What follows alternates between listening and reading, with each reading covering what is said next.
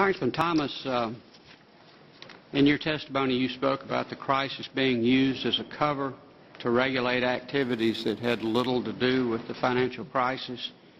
Can you tell us a little more about the regulatory, what you described as overreach of the Dodd-Frank Act and the use of the financial crisis as a pretext to regulate activities that didn't cause or had nothing to do with the crisis? Yes, thank you, Mr. Chairman. I'm pleased to say that one of the H's, Douglas Holtz-Eakin, will be on the second panel. He is a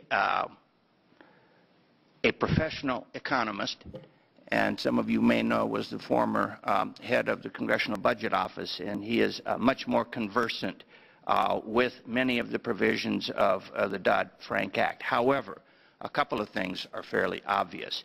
And one is the whole question that this Congress, at least a portion of the Congress, stressed during the Dodd-Frank Act that the so-called GSEs, Fannie Mae and Freddie Mac, really needed to be dealt with.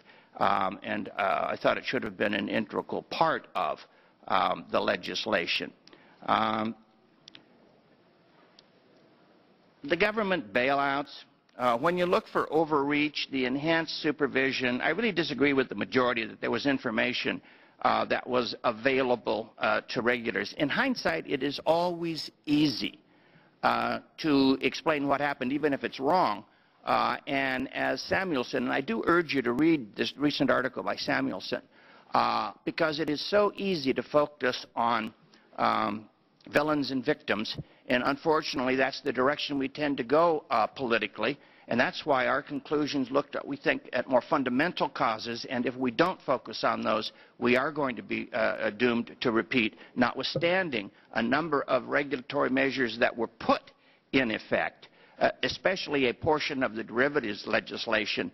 Not saying that there weren't certain kinds that were clearly part of the problem, but there are many others, and we're just now discovering, as we're getting testimony recently reported in the paper, about firms that use the derivatives to truly hedge against their input costs in producing products. That is a long-time honored procedure for derivatives. In fact, the historical use, and this has to be revisited to be able to allow them to use this in a way that is sound and appropriate, and was never a cause, in my opinion, in any way of the financial crisis.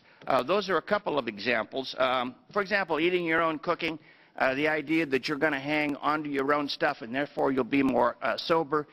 It was rather frightening for me to hear the testimony from Lehman, in which a number of the major executives, in fact the top executives, actually put into their basic portfolio the derivatives that were synthetic in a way that they, one, thought they were actually worth what they were supposed to be worth because they were AAA rated. Rating agencies obviously is another area that needs to be dealt with. But that they seemed to be ignorant of the fact that they had to make margin calls if in fact the numbers changed relative to what they were holding. That was fairly frightening to some of us who thought that these people, at least in some way, earned the amounts of money that they were receiving. But that was so fundamental as to be shocking. So I do think there are some areas that were frankly just gathered up, not unlike the stimulus bill, that had been desired regulatory moves for some time and plugged into the Dodd-Frank Act. And there are clearly areas that were left out.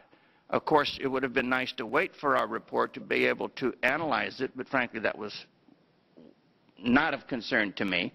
I was pleased that we didn't have to come up with solutions just to try to analyze the cause. If we were supposed to come up with solutions, I wouldn't have volunteered to be on the commission.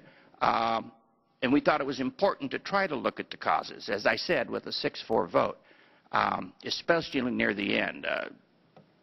Ranking Member Frank responded to the fact that there were some 9-1 decisions. Yes, those were early on.